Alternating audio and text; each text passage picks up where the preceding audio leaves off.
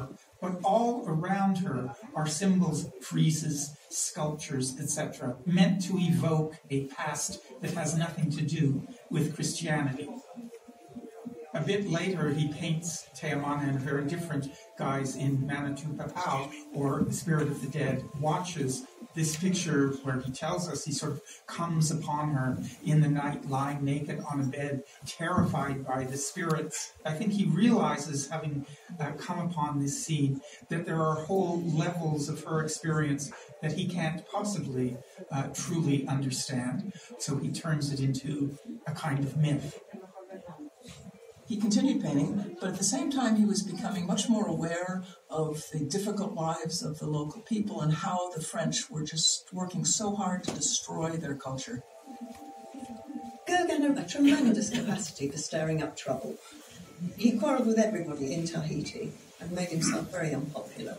So he felt he needed something fresh, something different. He felt Tahiti had become over-civilized. So he wanted to go somewhere wilder. And so he sailed to the Marquesas.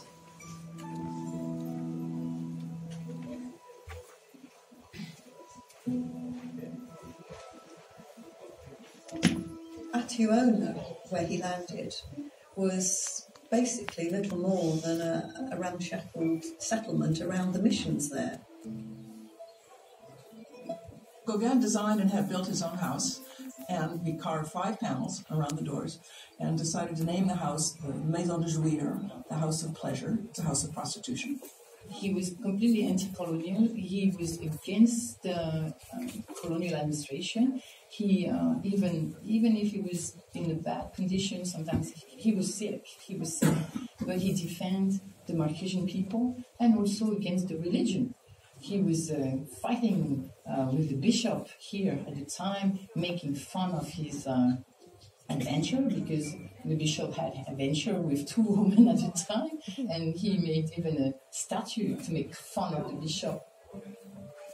He realized the end was coming, and so he thought, well, I'm going to paint my testament. This beautiful painting called Comte Barbare. On the left, you see Mayor de Haan, a devil priest wearing a missionary dress, the woman posing in a Buddhist position. And then to the right, here's this beautiful red-haired Marquesan woman. To him, he found paradise.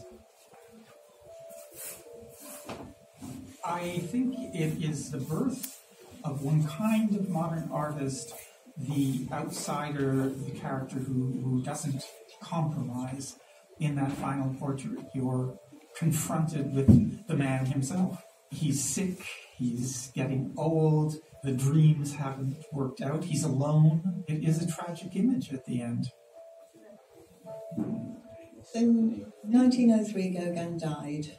The grave is situated on a hill overlooking Atuona Bay, and it's shaded by a frangipani tree.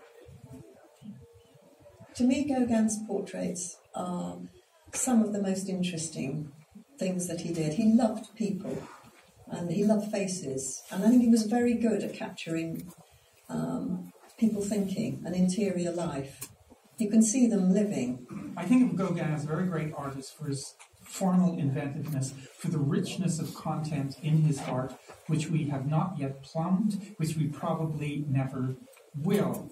It means that he's still very much alive for us.